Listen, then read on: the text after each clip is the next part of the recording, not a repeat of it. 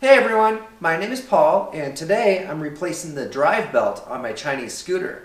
You can get about 5,000 miles out of one of these belts. My scooter has 5,000 miles, so it's ready for a new belt. The drive belt is behind the transmission cover. Take the kickstart lever off first. You'll need an 8mm socket to remove the bolts. Keep track of the bolts and brackets. The two bolts in the back are longer. All Chinese GY6 scooters use a CVT, which stands for Continuously Variable Transmission. And there's my belt. It's definitely time for a replacement. There are many different sizes of drive belts, so you must remove the cover to see what size belt your scooter has. Now let's get that belt off. The hardest part is holding the variator while you remove the nut. You can get the variator holder tool from partsforscooters.com. This part is the drive face. It's splined to the crankshaft of the engine and transfers power to the belt. My belt size is 835/20/30.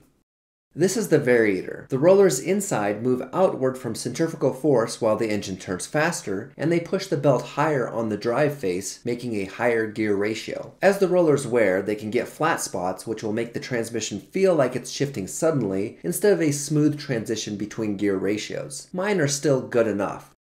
This part is the clutch bell, or drum. You can use any oil filter strap wrench to hold it. It's splined to the rear drive unit and turns the rear wheel. Mine is still in good condition. This is the clutch. The belt turns all the time, but the clutch waits until around 1,000 RPMs to engage. Performance clutches will engage at 1,500 or 2,000 RPM. Let's talk about the kickstart for a minute. I've had very bad luck using the kickstart on Chinese scooters. It never seems to work for me. Let me show you.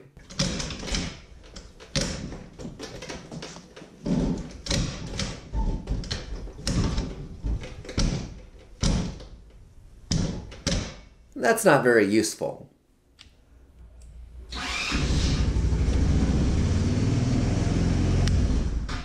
The electric starter works every time. I have a nice big battery, so I really don't need the kickstart. I can just throw away these two kickstart gears. What a bunch of junk anyway.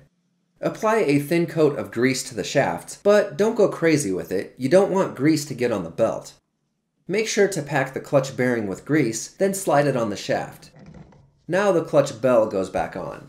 Add some Loctite and get it as tight as you can with a wrench, or 55 Nm with your torque wrench for you snobs out there. Now let's put the variator rollers back in. These parts need to be clean with no grease. The variator slides on this bushing. The bushing does not turn. Don't add grease here. It will get on your belt. Pinch the variator with your fingers so the rollers don't fall out and slide it back on the shaft.